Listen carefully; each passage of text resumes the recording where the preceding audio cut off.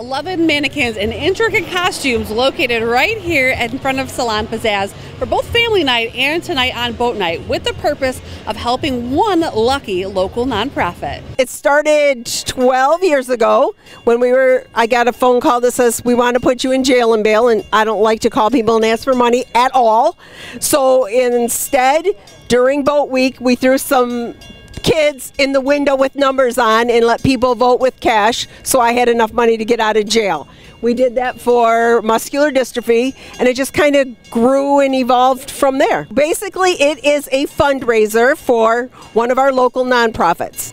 Now, we don't know which local nonprofit is going to win. All of our mannequins are assigned a local nonprofit, and people come by and they vote with cash for their nonprofit, their favorite nonprofit or their favorite mannequin. So in year one, we look back at pictures, and as a staff, we just chuckle because our mannequins kind of looked like, I don't know, 80s junior high school dance girls.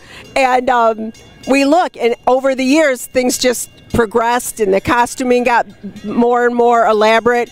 I hired a girl a few years ago, and she raised the bar again, and it's crazy. It's completely different than when it first started. All the costume designs are made and thought up from our designers in the salon, our hairstylists.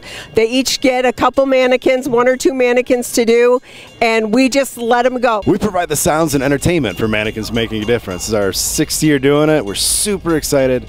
It's a wonderful opportunity to help the local nonprofits get the word out, and we have an amazing time every year. We love Kelly Stroko. She's our gal. We've known her forever, and anything Kelly needs, we're going to do. It's a great opportunity to work with her amazing stylist at the salon, and really help provide a great show for the community. This year we've changed things up a bit and had voting available on Venmo for people that cannot come down to the event.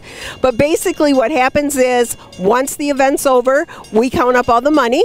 The mannequin that has raised the most amount of money over the 2 days, everything that we've raised for the weekend goes to that particular nonprofit. So we have no idea who's going to win until it's all over with. And we've decided that once a nonprofit has won, we'll take them out of the mix, and then that allows other nonprofits to be able to win. Over $20,000 has been raised over the years of doing this event, all of the money going to local nonprofits right here in the Blue Water area. And the good news is you can still make your donations on Venmo until race day, Saturday morning at 8 a.m. That is the cutoff. For the details, go to Salon Pizzazz Facebook.